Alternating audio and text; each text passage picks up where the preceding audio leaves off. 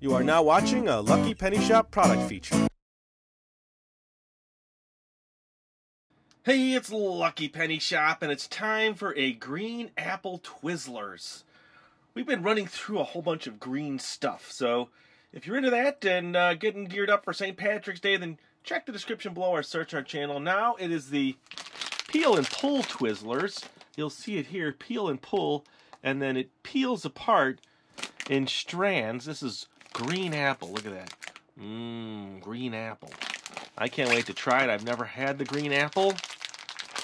There are always 9 strands in a Twizzlers pull and peel candy. That means you can split one with 8 of your friends or just have it all for yourself. Whether tying knots, creating edible jewelry, or simply pulling and peeling, it's all about having a good time, assembly not included. Interesting. I don't know what I was going to say there. Interesting. Very interesting. Twizzlers. All right. I just need to get in there now. I'm going to cut it. Just seems to be the best thing to do. But it's all kind of stuck. You know what I'm saying? It's not going to be easy to pull one out. I might have to dig deeper in here. Not that I like to open it this much. I'm going to have to reseal this later. So, let's see. Here's our first strand ever. Let's see how easy it is to peel and pull. Broke a little. Maybe if I take a few off at a time, or, start to work it a little bit here. It is sticky. All right. Can I make it? Jewelry, huh? Are people making jewelry out of this? Have you made jewelry out of your Twizzlers? I guess you can make a bracelet. Or a ring. Yeah, I guess you can make a ring. Let's just tie it. At least get that going here. Oh yeah, look at that, see? Tie's good. That's a double strand.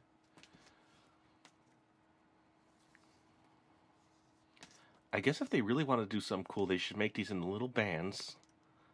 Okay, thinner, like rainbow loom bands. And then you could make bracelets with different flavors. Now that would be a fun little thing.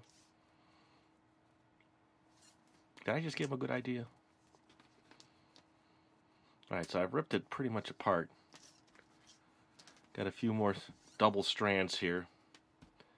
Don't mind me. If you've seen our videos before, you'll see that I like to play with candy. At least to dissect it and see what we're getting here. So it doesn't really stretch good. Do you notice that? It doesn't have a good stretch tolerance. I gotta eat this though. I'm gonna try a piece. Curl it up.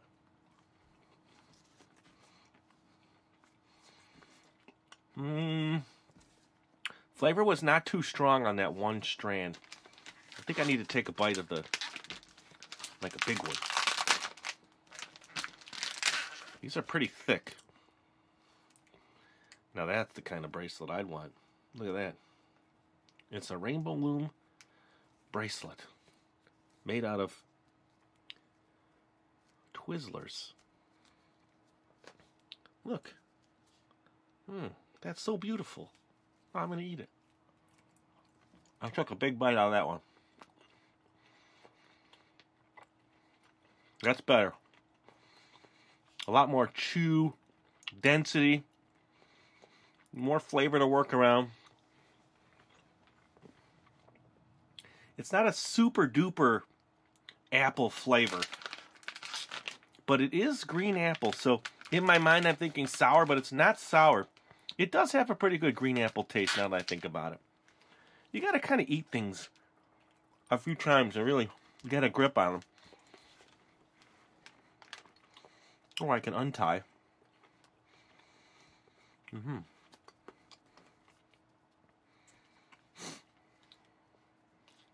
Looks like I can make bows.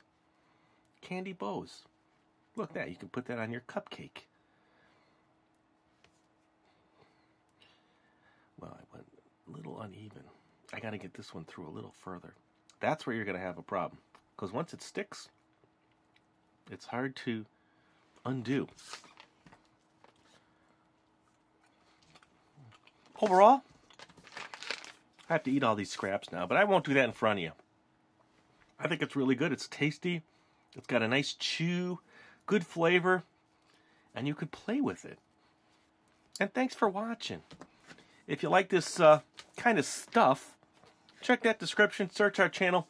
We're doing all kinds of green items. Okay, I'm done. Thanks for watching. It is really appreciated. Later. If you want to find this item, click the link in the description area below the video.